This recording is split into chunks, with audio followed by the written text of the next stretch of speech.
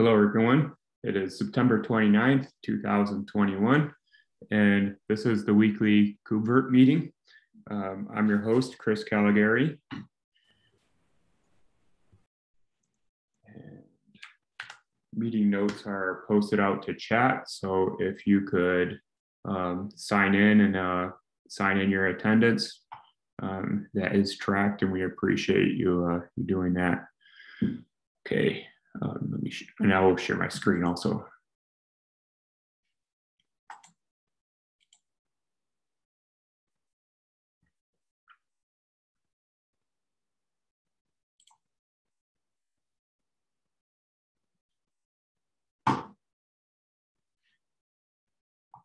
Okay, we usually give a minute for introductions. Go through the list, and it looks like everybody here is tenured, so we can skip that section and get right into the agenda. Miguel, go ahead and start. Hello, can you guys hear me? I think so. Yes. Okay, cool, thanks. Yeah, so I just wanted to share with the community like design documents I've been writing for the last week or something. It's about hot plugging and hot unplugging network interfaces from running virtual machines. It has kind of two parts. The first, it focuses a lot on Multis, and the second part on KubeVirt, and basically tries to define like how to use and the API. I've been already shopping this around on the Multis team. I got some initial feedback from them, and the good news is they are quite okay with having like the required changes on Multis to have this happen. So I'm just trying to get initial feedback on the idea from you, and that is basically it. I've looked at how we do hot plug and hot unplug for disks, and I've tried to kind of follow the same approach. Like whatever the API it is that we have, I agree that we should make it consistent across both disks and interfaces. So that's kind of the overall idea here. And I'm not saying we should go over this right now, but I really appreciate some feedback on this thing for the next weeks.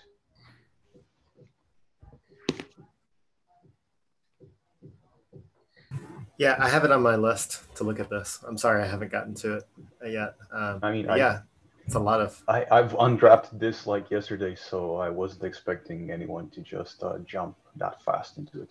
But thanks. Okay. Excellent. I'm also happy to have a look.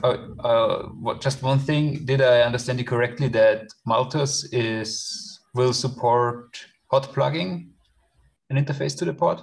Yeah, so exactly. Yeah, I've shipped I've shopped that idea around, and they're welcome to it. Like the overall idea from like let's say from a user of Multis perspective, it would be you just update the annotation on the network list annotation on the pod, and it would auto unplug or auto unplug the interfaces that you add or remove. And they're okay with this approach. Yeah, sounds great. I mean, that's exactly what we would need also for disks where we don't have it. Great. Yeah.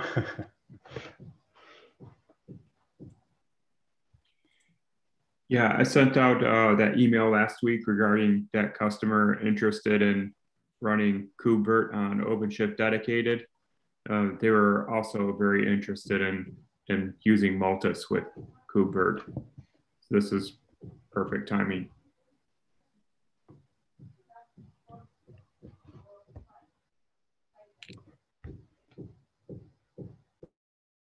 Okay, thank you, Miguel. Anything else on the agenda? I haven't put it, but I was wanting to talk about all things open. Yes, let's do it. Yeah, so as it's coming up, I actually took the few weeks off to be able to prepare for it kind of thoroughly. But there is just kind of a reminder from last week, there's a spreadsheet open, ready to accept CIDRs and people to go in and join this kind of multi-site cluster. I have testing done that replicates site to site. So you can do cross-joining. And it looks like the only response I got in the super thread was, and I'll add it to the channel again or something, was from Kevin, and he was having trouble with the CM4. I just posted a response to saying you could probably just, use a USB since he was worried about the small amount of storage he has with his flash CM4. But regardless, if we can get more people to join, the sooner we can get some testing done, the more bugs we can find sooner, as I'm sure there's going to be, some various amount of things that we have to handle. But if anyone wants to participate, message me on Slack or message the super thread. We can get things started. Do we have Stu with us today? Stu, are you out there? Does not look like it. Okay, Sam, I'm for sure going to be helping you with this starting like after this meeting. Awesome. All right. Sounds good to me. And if anybody else wants to participate, this is our All Things Open live demo. We will be speaking. It's probably going to be a virtual conference. They've been flip-flopping back and forth between having it be in person versus virtual, but pretty sure that they're finalized on virtual presentation and attendance. So we won't have to travel across the country, and then that should make running the demo easier, since like our physical machines can be right next to us. And so yeah, if you want to participate, find this the super thread in Slack and join us.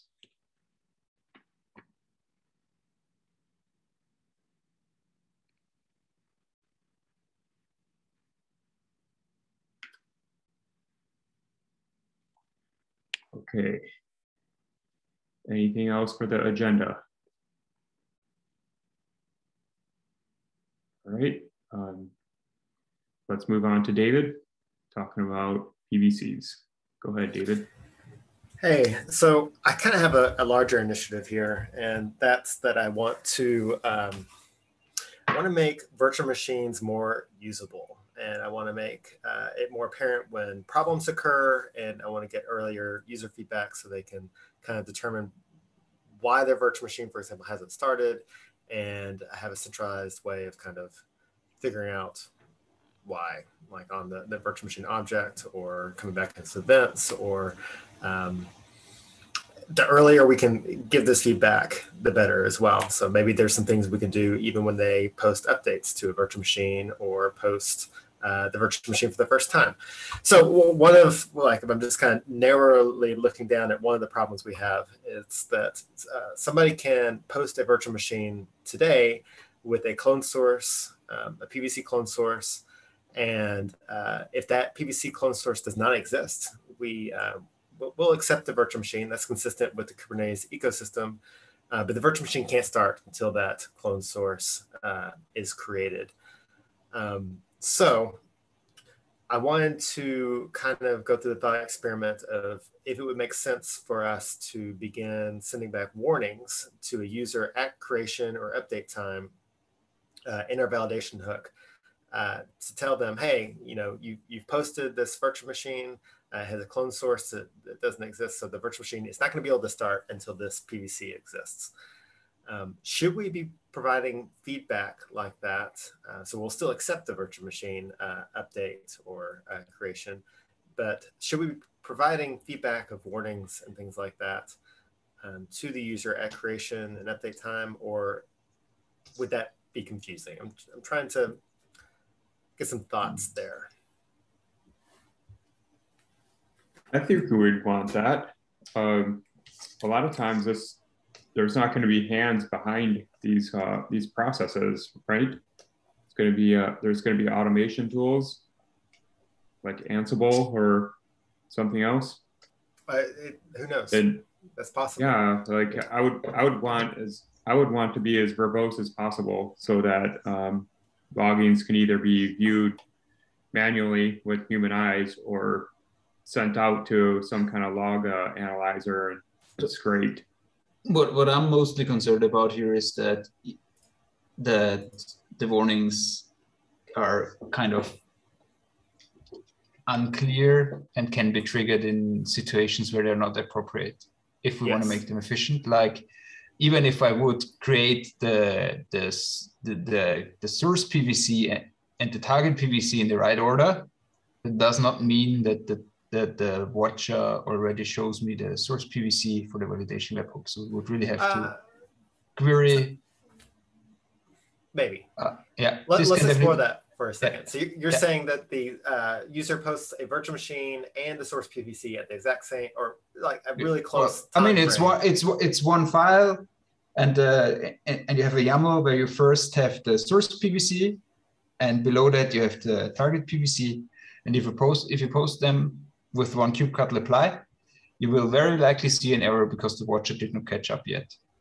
If you do it with watchers, for instance. A warning. Yeah, you would, well, in this case, a warning. So you would still get your I understand that. I mean, you can still do everything and everything is fine. This is one thing which can happen. The other thing is that in general, we depend on the order then of operations, which is kind of weird a little bit.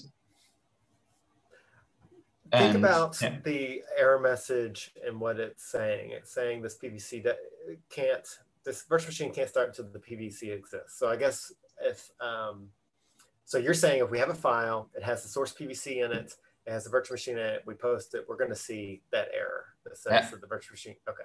So then the user would see that error and wonder what's going on, and they would investigate, it would waste their time because everything's fine. For instance, also it's kind of, you can also end up in situations in automation where you will always see the warning then, and you have to ignore it. But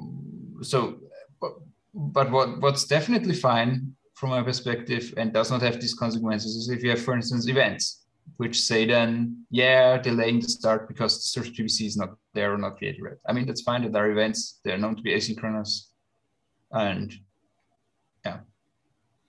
What you're saying makes total sense to me. And that's the same sort of train of thought that I've gone down until I think about how virtual machines are actually used. And if I think about the common use case, it's not posting a source PVC that we're then going to clone for our virtual machine right away. It's that a source PVC and like a pre-populated image exists somewhere, and we're creating a virtual machine that's referencing that as our boot source. So it's typically not, I would say that the use case you're saying is probably like a 10% use case versus a 9% use case would be. Yeah, I mean, you can probably come up with use cases where you think it may be handy to get the warning. But I'm not sure if we should even bring us into that trouble, considering that you will immediately see the warning event anyway. So, and this is something which, what I'm always struggling with. For me, it's always like in Kubernetes, you just have to look at your desired states and your warnings and your events. I mean, that's just what's telling you what's happening, and the rest is not telling you what is happening. And I mean, we can probably create an insufficient list of extra cases where we do additional warnings, but it still does not free you from the requirement to check events, for instance. That's my main concern. Also, like UIs in the OpenShift UI, for instance, you would immediately see you create the VM, and you would then immediately see an event, a warning associated to the object directly on your web UI. So from the web UI perspective, I don't think that for users it would even make a difference if you get the warning there or not. I see what you're getting at. So is it sufficient to yeah, but just one last thing. I really think that we are really bad. Oh shoot. I think we lost his microphone. Lost you, Roman. Okay, hello, can you hear me again? We lost everything. Yep. Yeah, some weird Fedora 34 bug with my microphone. It just turns down the volume. Yeah, I just wanted to, one last thing I wanted to say is that I think that we are definitely bad in KubeVirt right now regarding to creating always events in the right moments and to updating the status of VMs and VMIs properly, always with the most needed information. That's definitely something where we should improve. But I really think that these are the better patterns, and for many users it would not even make a difference if it's warning. From a warning, I would really more expect things like, hey, you're using a deprecated API, or this spec contains deprecated features, please update this, right? Something like this. Yeah, I agree with Roman. And then there are other, I mean, just for this specific case too, you know, they may be referencing a PVC in a namespace that doesn't exist, so that's another thing. There would a parameter of the warning or something. And also they may not even have permission to clone from that like PVC in a different namespace.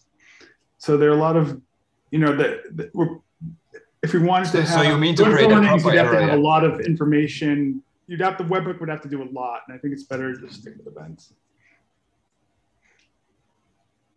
How would we get information that the user doesn't have permission, for example, to clone? Is that something that exists in KubeVirt, or is that something that exists in CDI? No, so KubeVirt actually does some checking too. Yeah, actually, I think we do reject it now if they don't have permission to do it. But that's an error. Yeah, that should be in the validation webhook. Yeah. We do that. But I was just thinking of other cases where these validations could be more complicated.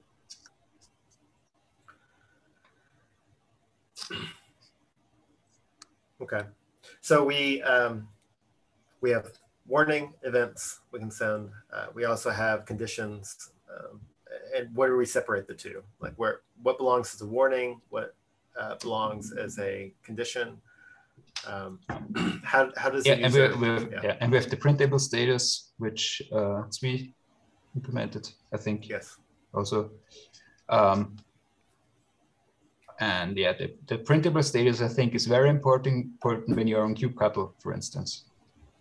And yeah, the events, of course, for kubectl describe. Regarding to conditions, I think most of our objects have one catch-all condition, like sync error or something, where we can just put in, yeah, there is something wrong, and because of that, it doesn't progress. I don't think that we need hundreds of different conditions for different things, but yeah.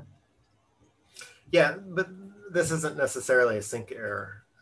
So somebody could, let's say, for example, on this warning, if we want to give feedback to the user that the PVC doesn't exist and the virtual machine is not able to start, we would still post the data volume and everything. We would just be waiting on the data volume to complete, and it's not really an error. It's just waiting. Yeah, I guess the printable status would be important here, and I'm not sure if we need it reflected on the status even.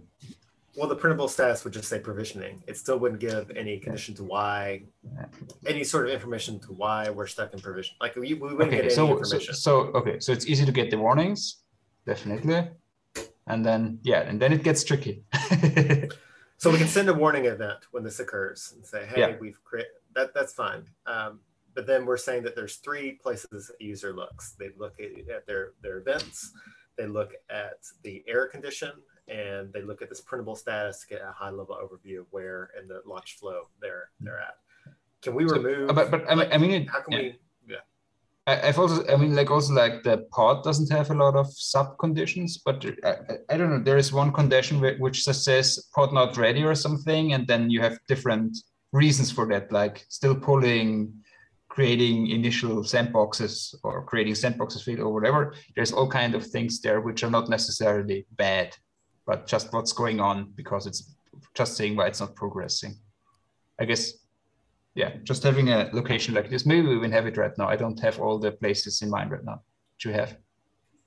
Okay, so that would be a new condition that would indicate maybe a new one or an existing one which I'm not aware of right now. Yeah. What about progressing? Something like, I don't know, that would make a lot of sense. Progress, I don't know, progress, yeah, something like this, progressing false, and then the reason why, for instance. Or, okay, yeah, that could make sense. Or so, outstanding work, true, and the reason why. I kind of like the progressing one, because that's close to where the operators work. So let's say a virtual machine progressing is false, but you have declared that you want it to be running, and the reason would be source PVC doesn't exist. Or let's say you've declared a virtual machine is supposed to be running, and it is running, then the condition would say progressing is false because we satisfied that state. But I would also expect this to show the right now most interesting thing. Like, I would not expect that it just says progressing while we're waiting for a PVC to be created or cloned. I would expect it to say when, for instance, a reference PVC does not exist, and I think we just added this, that it would tell you waiting for PVC whatever, and if to be created, and if the clone target is there, I would expect that it kind of tells me waiting for the clone PVC to be created. I mean, it would compete, it's just one field, so there is always a competition going on of what is the most, of what we interpret as the most blocking and most interesting thing, but I still think it makes sense to expose these details there. Would it be a provisioning condition, something that's leading up to a virtual machine running? I don't know. That's not a catch-all though, because we need. Yeah. I mean, the progressing condition is great. I think the main issue there is just that it's not necessarily as verbose for users as like we want it to be with the printable status one. I just wanted to make the point that I still think that the printable one has the advantage that it can really just show the user what's the most interesting thing right now, no matter if this is technically interesting or not. Yeah, it just lacks the fidelity to give any real. So if we had a printable status with a reason, then that would satisfy this. Except if we did that, then we're coming up with new. It's not a condition. It's not a warning event. It's something completely new. It's not a condition, I guess. So. Yeah, having both this, I guess, makes sense. Yeah.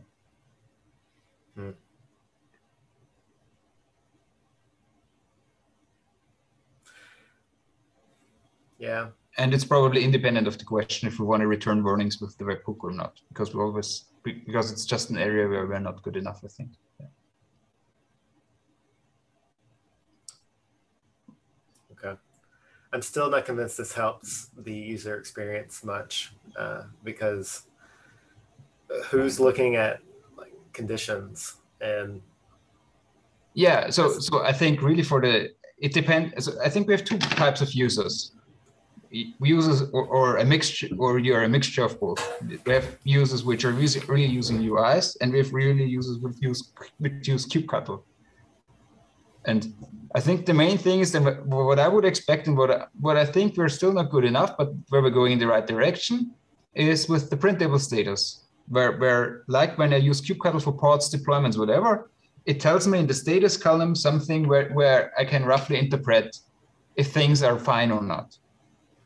And this is really something which I think we're missing.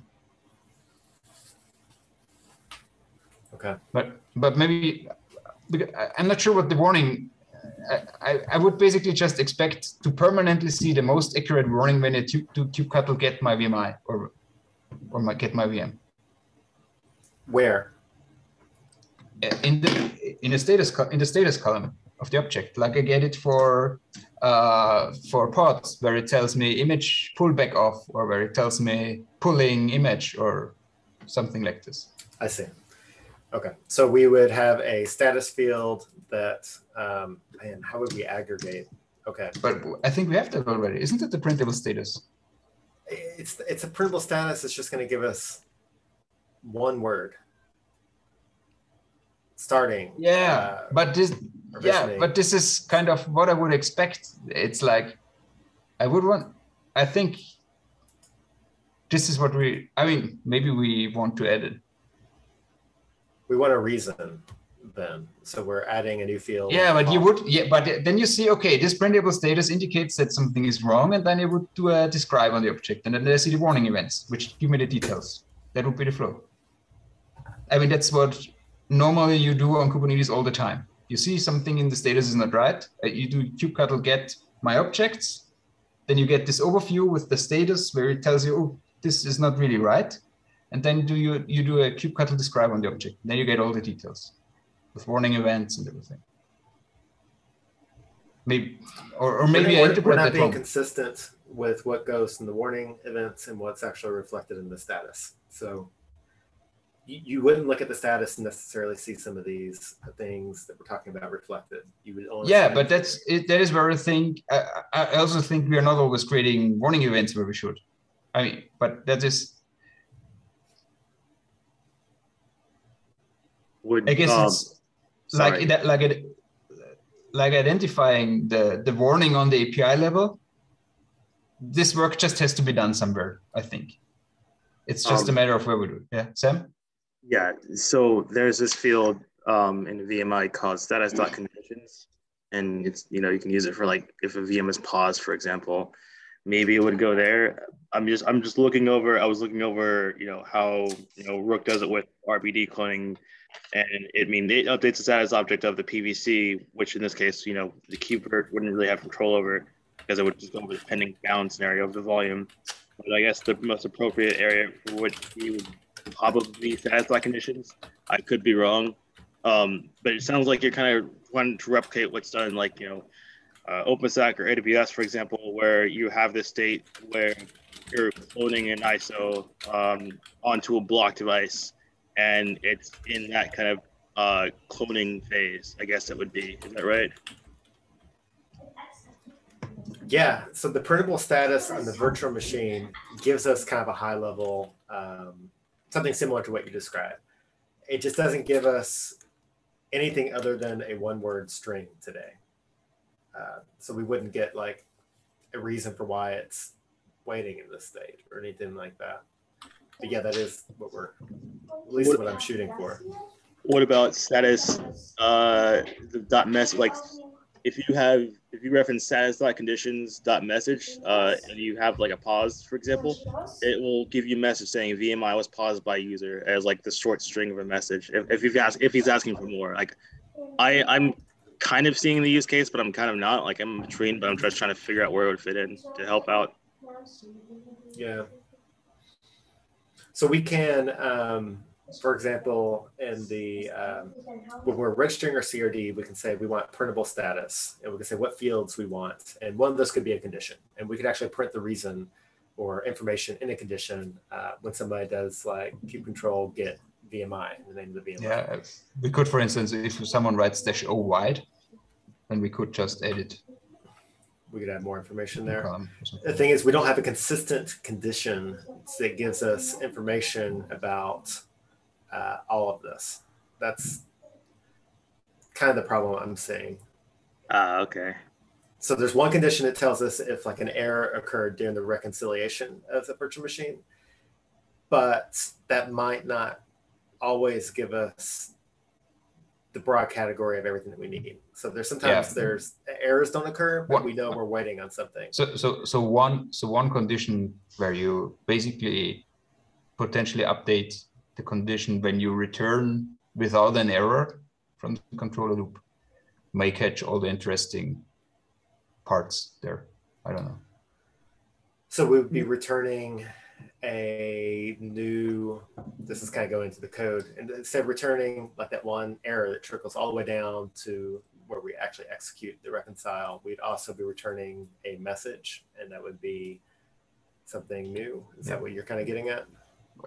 Kind of, I mean, it would be updated in the status, of course, but it would be like, okay, the reconcile loop detects nothing needs to be done right now because of we are in sync, because we're waiting for something, and this can then be printed, something like this. Maybe we just need another object that aggregates all the errors.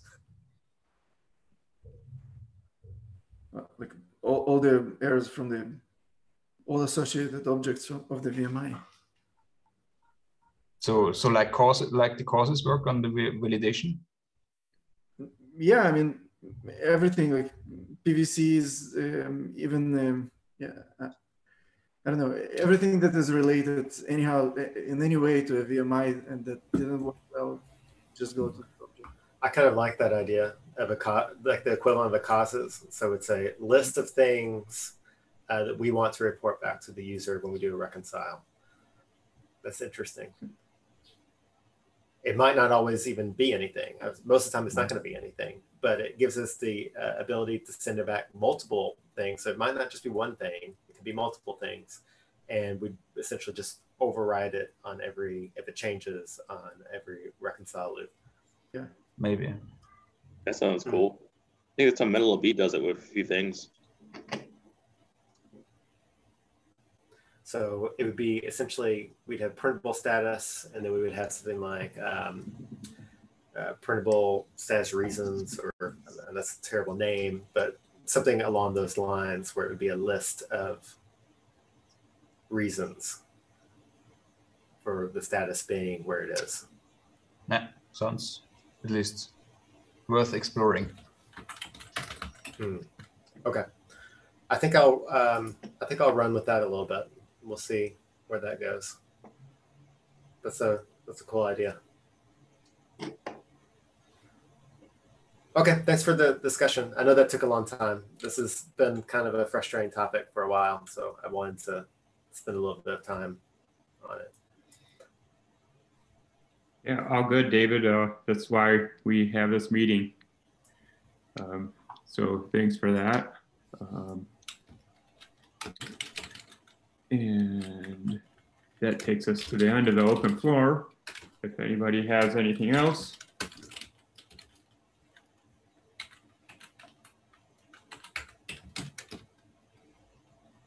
About a minute for people to think of what they want to talk about.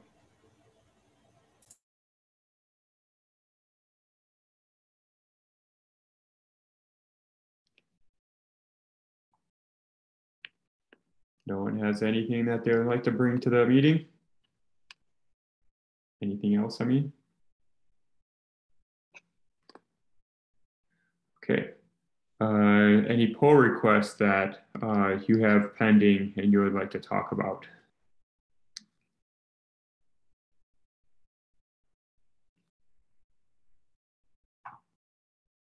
All right. No pull requests.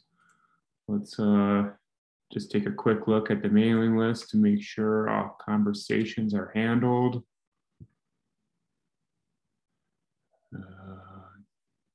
Okay.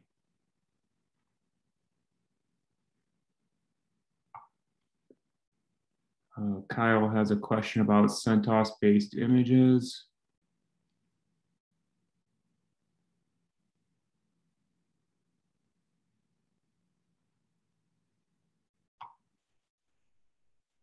I think we have that. I think we have that conversation 2 times on the list, and on the other one it was answered. Oh, did he create an issue on this? No, I think there was a second email to KubeVirt with the same content, and yeah, the one above CentOS. Oh yeah, all right, yep, okay. So did he get answered? Okay. Okay, very good. And that takes us to last week. Okay, all good in the mailing list. One of these days, I'm going to get a section here for Slack questions. Just not today.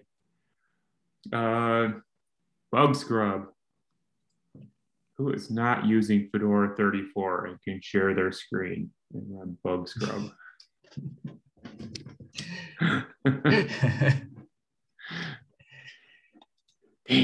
All right. I think I did it last time and it went pretty good. Okay, Bug Scrub time. Here we go. 6473, does that look like a good one? to look at? Go and click on it. I created it. Let's see what the response has been. I assigned it to Lubo, but I don't know if he's looked at it. It has to do with our non-root. Test lanes are not, okay, no more information. We're good. We can, yeah. Can I, oh, you know what? I can't label this. I'm not an owner in KubeVirt, so you have to do the labeling. Sure. Thank you.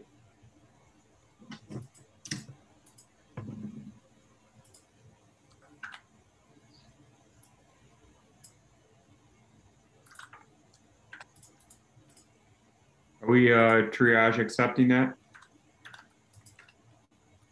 Yep. I am doing that right now.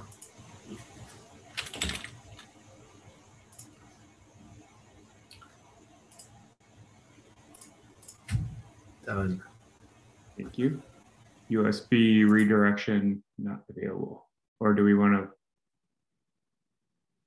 We just want to look at unlabeled issues, correct?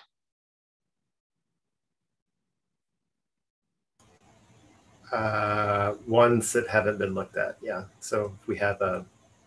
Okay. So somebody says kind bug. I don't know if that. Well, let's see what this is. Oh, the comment was not removed before the kind, therefore it's not marked as bug.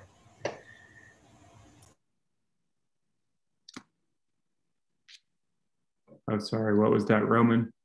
Oh, just I see it very often that people are keeping the kind bug, but they're not removing the comment before it, and so it doesn't label so the issue. Should I skip one then? Yeah. Do we want to look at this one first? No, it's fine. Okay. It was just an administrative comment. No, don't worry. Okay. Our automation, our automation's not looking for that slash when there's a I don't even know what that character is called in front of it, the comment character. Okay. So for the USB redirect one, I think Victor Torso would be happy to have a look here and help out.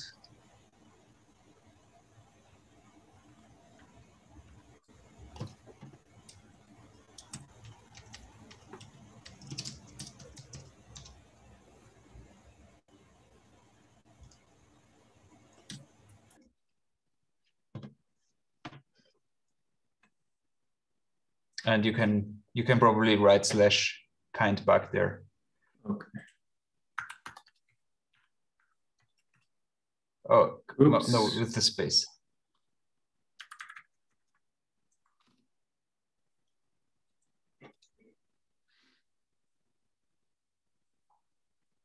Okay.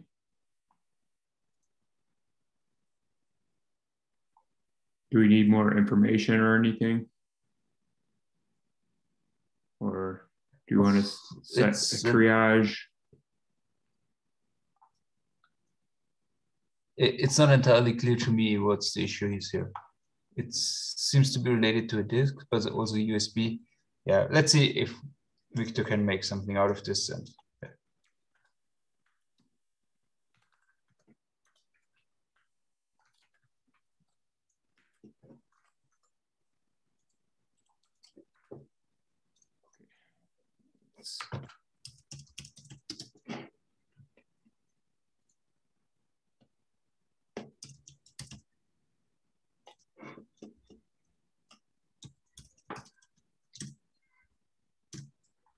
That one's being handled. And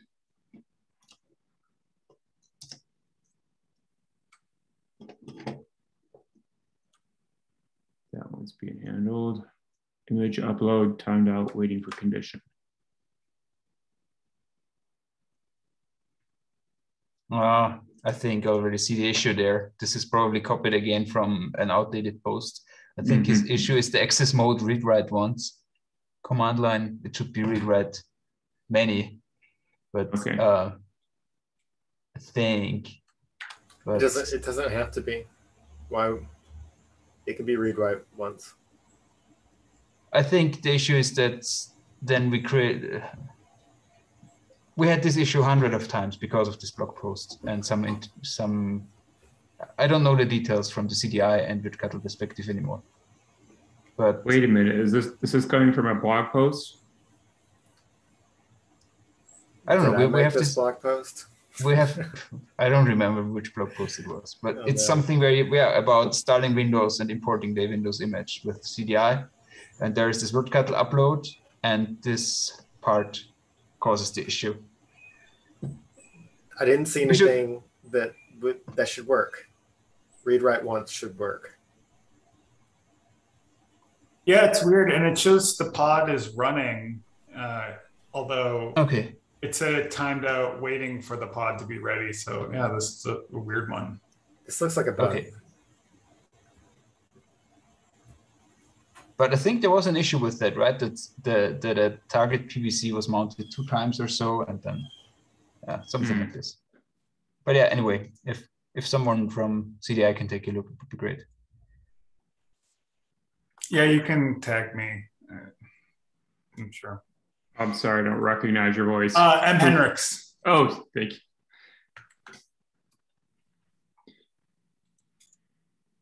Oh, thanks for joining us.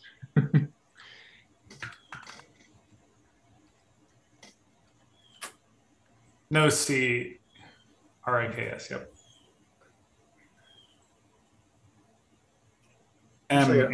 Yeah, it always autofills. Huh. M-H-E-N-R-I-K-S. Yeah, there we go. Maybe your GitHub account got deleted. Weird.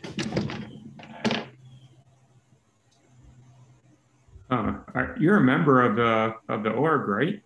Yeah, sure. Yes. Weird. And they take you quite. There you are. There you are.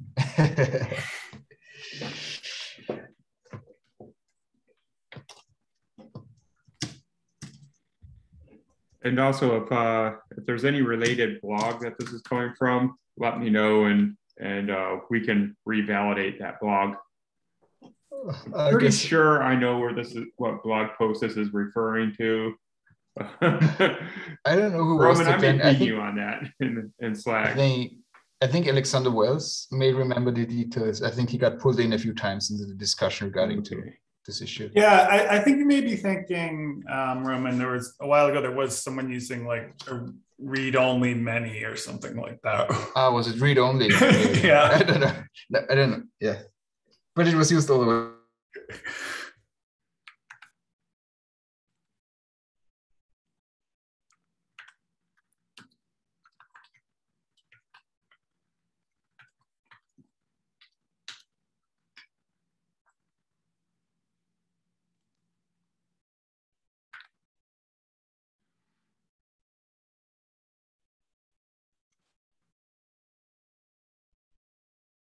Windows VM gets a 169 address. So no IP from DHCP. One thing about this bug, there was another very similar bug that got kind of fixed. I think like the fix got merged yesterday, and we probably leave it there. Like we probably want to cherry pick that that pull request I mentioned there, the 6465 to the release. If this is the same issue. I really think it is, but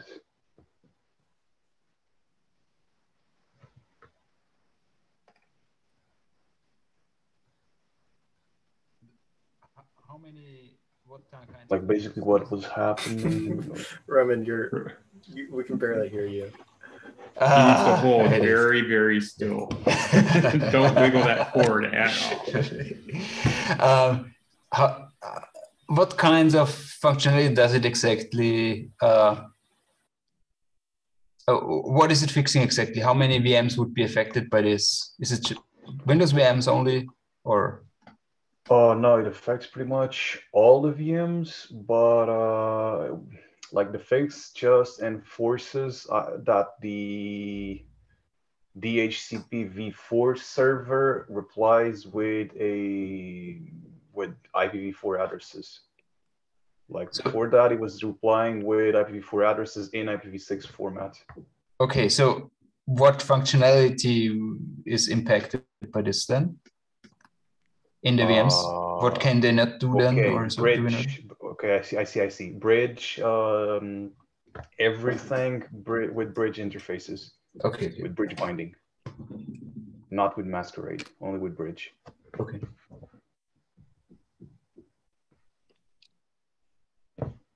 I guess, yeah, makes sense to backport it too. Yeah, we can just wait to see if this actually fixes this guy's issue, and if so, well, we can reconsider backporting it or not. Yeah, I guess it makes sense to backport it to 43, 44, and 45 in general. But yeah, we don't have a clear release policy there. Yeah. When to do another release. David, we should probably really resolve that at some point.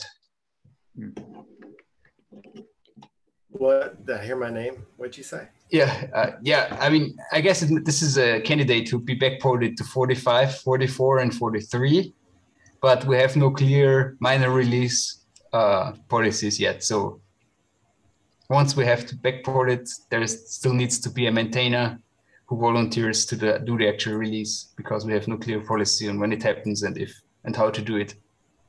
Yep. And we should really probably solve that soon.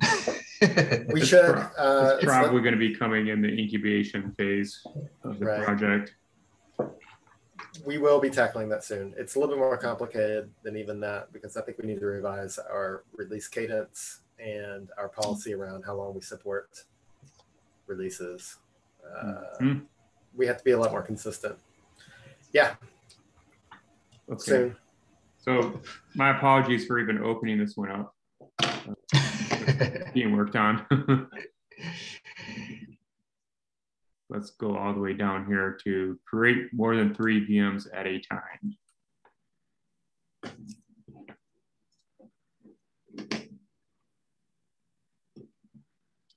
Creating more than 3 VMs at a time. One gets stuck at scheduled status with error.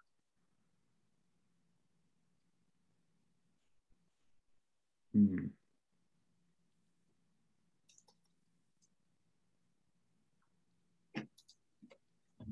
don't know, David, this looks like one of your PVC status messages.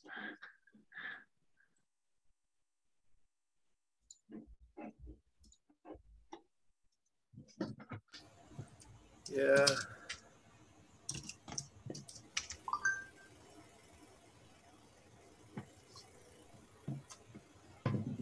Well, if the VMI doesn't exist, I mean, if the image doesn't exist, it makes sense. You can't. Oh, yeah, you can't migrate. What? So what? Can you go create more than 3 VMs at a time? One got stuck at schedule status. No, that doesn't have anything to do with migration. Can you go up to the top a little bit? Mm-hmm. Let me see what they said here. During the CDI importer pod screen, there's no error that occurs. It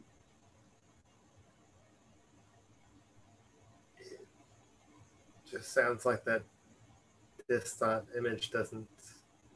Oh, I wonder if this wasn't a hot plugged volume, was it?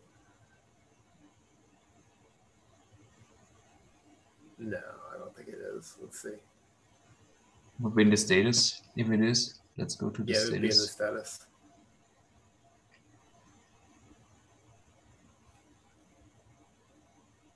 A little bit further down. No, it's not hot plugged.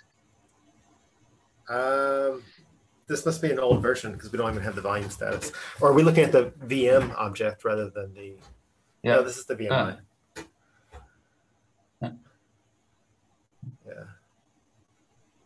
It's 43, I think, right?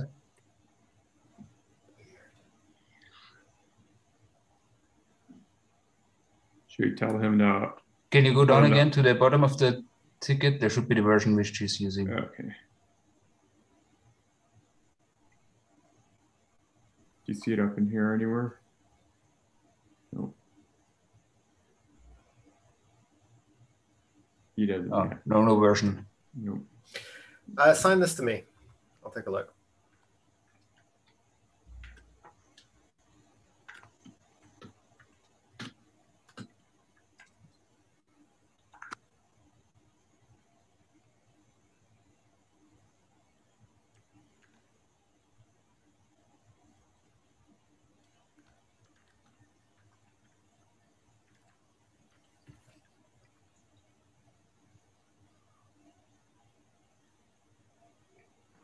Okay, thanks, David.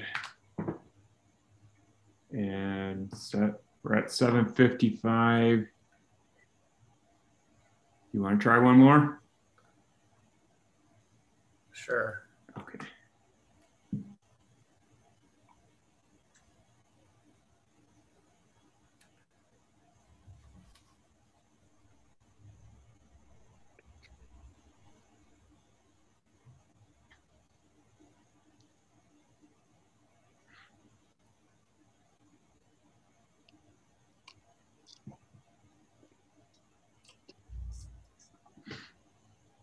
Well, there's an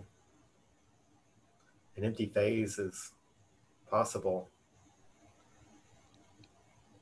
when a VMI is first posted. So that would.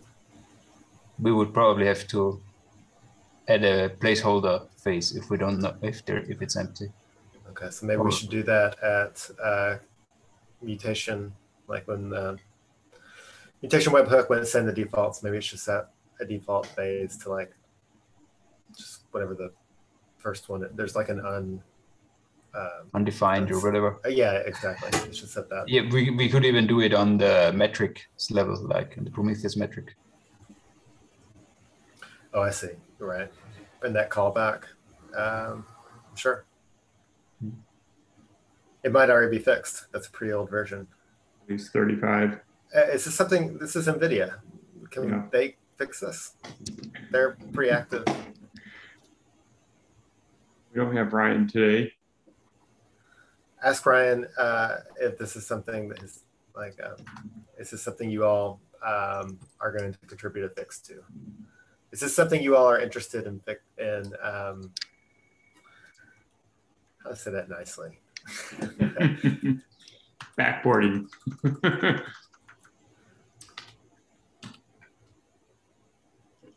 Is this something you want to handle? I don't know. Yes, exactly. That's what I would say. And I would let them, it's not up to me. Our policy allows them to backport something to 0.35 right now, even though that's kind of crazy. Yeah, that's what's the release now? 44? I think maybe 45. I'm not sure. That is a lot of backporting, along with all the there's dependencies yeah. There's no policy that it has to go back to every single one of those releases either. It's kind of a strange policy right now.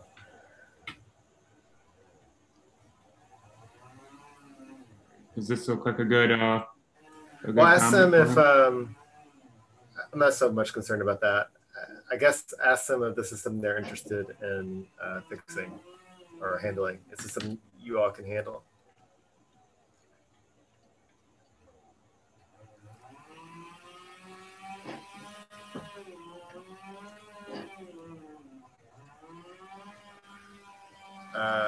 Good enough. It at least gets his attention. But we're asking them to take a closer look.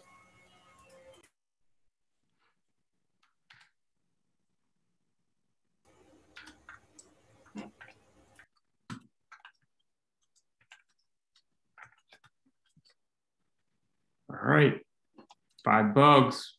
That's pretty good. 7:57. I think we'll call it a meeting.